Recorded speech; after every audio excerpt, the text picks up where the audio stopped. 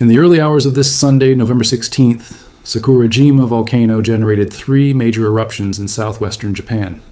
Sakurajima, one of the most feared volcanic titans of the Japanese archipelago, erupted violently, launching a tower of ash and superheated gases that reached 13,000 feet, 4,000 meters, in altitude, a height equivalent to approximately 12 times the Eiffel Tower stacked vertically.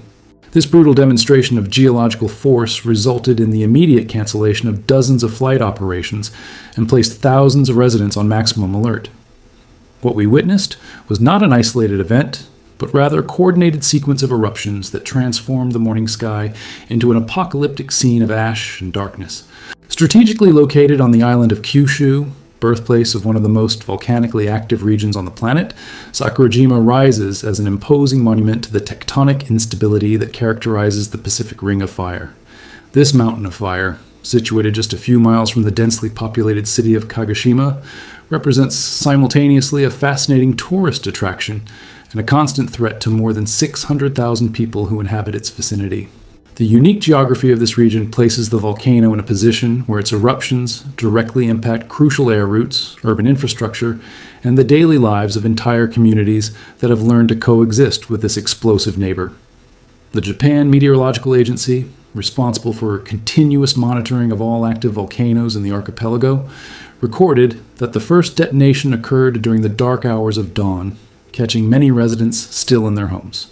Approximately 120 minutes after this initial explosion, Sakurajima roared again with equal intensity, dumping additional tons of pyroclastic material into the atmosphere. This pattern of multiple eruptions in rapid sequence indicates that the underlying magmatic system was under extreme pressure, releasing accumulated energy through successive events that kept authorities and scientists in a heightened state of vigilance throughout the entire period. The immediate impact on commercial aviation was devastating and relentless. Kagoshima Airport, a fundamental hub for domestic and international connections in southern Japan, found itself forced to cancel approximately 30 landing and takeoff operations. Microscopic particles of volcanic ash, when inhaled by aircraft jet engines, can melt and solidify again in critical components, causing catastrophic failures in mid-flight. This technical reality transformed what might seem like a mere inconvenience into a first-magnitude aviation safety issue, forcing airlines to prioritize the protection of passengers and crews above commercial or schedule considerations. The magnitude of this eruption gains additional significance when historically contextualized. According to meticulous records maintained by Japanese authorities, this was the first occasion in approximately 13 months that an eruptive column from Sakurajima exceeded the mark of 13,000 feet, 4,000 meters, in altitude. This break from a relatively quiet activity pattern suggests that significant changes may be occurring in the depths of the volcanic system, possibly indicating a new cycle of intensified activity that will demand even more rigorous monitoring in the coming months. The trajectory followed by the immense ash cloud after the eruptions became an object of immediate concern for meteorologists and civil defense authorities throughout the region. Propelled by prevailing high-altitude winds, the massive volcanic particles began an inexorable displacement toward the northeast, moving away from the eruptive epicenter, but dangerously approaching densely populated urban areas. This dispersion route placed at direct risk not only the city of Kagoshima, already accustomed to the whims of its volcanic neighbor, but also vast portions of the adjacent province of Miyazaki, where communities less accustomed to dealing with ash precipitation would face considerable logistical and public health challenges. The fall of volcanic ash over inhabited areas triggers a cascade of practical problems that go far beyond aesthetic inconvenience.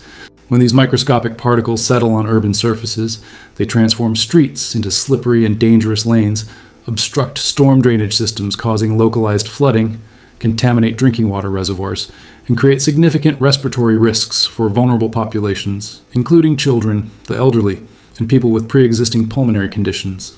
Local authorities needed to quickly mobilize cleaning teams, distribute respiratory protection masks, and issue detailed guidance for residents to minimize outdoor exposure during the critical period of volcanic material precipitation. The economic impacts of the eruption began to materialize almost immediately after the first explosive events.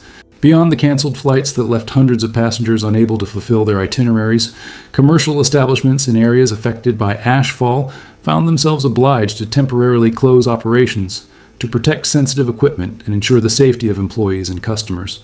Regional farmers, particularly those dedicated to cultivating tea and other high-value agricultural products characteristic of Kyushu, faced the prospect of significant losses if their plantations were covered by thick layers of abrasive ash that could damage delicate foliage and compromise entire harvests scheduled for subsequent weeks. The coordinated response of Japanese authorities demonstrated decades of accumulated experience in volcanic crisis management. Early warning systems transmitted automatic notifications to mobile devices of all residents in potentially affected areas, providing clear instructions on preventive measures and evacuation routes should the situation deteriorate. Emergency shelters were preventively prepared in strategic locations, equipped with essential supplies including drinking water, non-perishable foods, basic medical equipment, and respiratory masks in sufficient quantities to accommodate thousands of people for extended periods should the need for mass evacuations materialize. Volcanology experts mobilized by the Japan Meteorological Agency intensified continuous monitoring of Sakurajima using a sophisticated network of scientific instruments. High-sensitivity seismographs recorded every tremor and vibration emanating from the mountain's bowels, detecting patterns that could herald new eruptions. Inclinometers measured microscopic deformations in the volcanic cone that would indicate subsurface magma movement. Thermal cameras tracked temperature variations in fumaroles and active craters. Spectrometers analyzed chemical compositions of expelled gases, seeking changes that would signal alterations in deep magmatic dynamics. This technological arsenal provided scientists with an unprecedented window into the interior of the volcanic system, allowing continuously updated risk assessments. To fully understand the magnitude and significance of the events of November 16th, it becomes essential to position Sakurajima within its broader historical context as one of the most chronically active and closely watched volcanoes on the planet.